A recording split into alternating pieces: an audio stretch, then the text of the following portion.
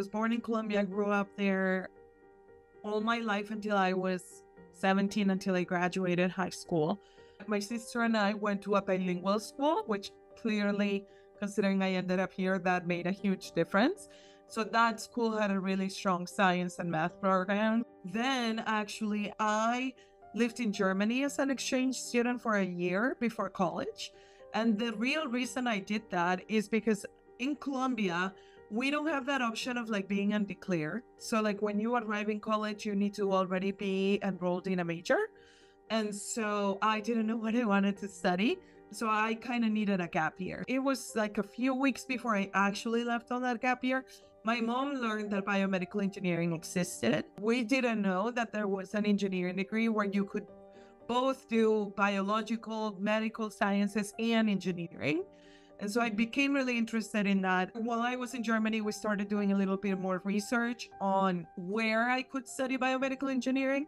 It turns out that at the time, there were only maybe 2 programs in the entire country in Colombia that were open for biomedical engineering. And those programs concentrated more on like electrical engineering type things, like more on devices. And I was more interested in the basic biology part. That's the primary reason I moved to the United States. So I came here because this is where biomedical engineering really started officially as a discipline. Originally, I moved to the University of Texas, which was also very nice because if I went from Colombia to Germany, and that was a huge culture shock. And then I moved to Texas. And in comparison, Texas and Colombia were very similar. Like we have a lot of people from Mexico and from other Latin American countries in Texas. So that was a really easy transition for me. So I went to undergraduate school there. Then there I got involved in research. So then I was like, oh, I really like to do research. And I also got my first job I was a tutor at the learning center. And that's where I also was like, oh, I really love to teach. I want to be a professor.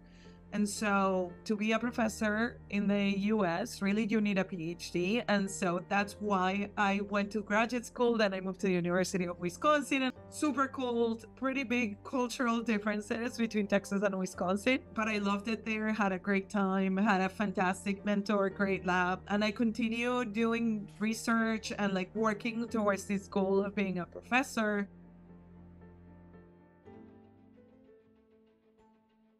I really identify with being a teacher. That's probably what I like the most about being a professor. When I was a postdoctoral researcher at Cornell University, they often would just call us scholars, like not even students or postdocs. They would be like, y'all are scholars. So it felt very medieval ages and like the Renaissance ages. But that's honestly how I feel like that is probably the best word I could use to describe myself, because that describes somebody who's interested in learning and in teaching and in asking questions and in being curious about the world. So microbes are closer to us than we think. And so that was my thinking in when I started crocheting. It's like, okay, I want to draw attention to the fact that these microorganisms are incredibly important to our health, to our planet. And so what better way to do it than to make them super cute and colorful so that people actually learn more about them. I now see myself as kind of a combination of a bunch of different things. I'm a scientist, but I'm also an engineer, I'm an artist, and a lot of the things that we do in art bleed into our work. I have a couple of examples here.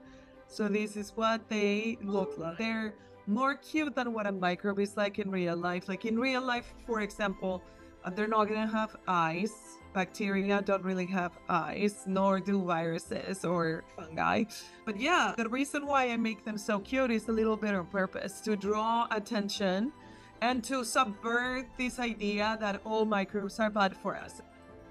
When I went to Germany, I did not speak German. I have a tendency to do that. I was hired on this microbiome project as a postdoc, and I didn't really know anything about microbes. So I'm like, I don't know what I'm doing. Why did I say yes?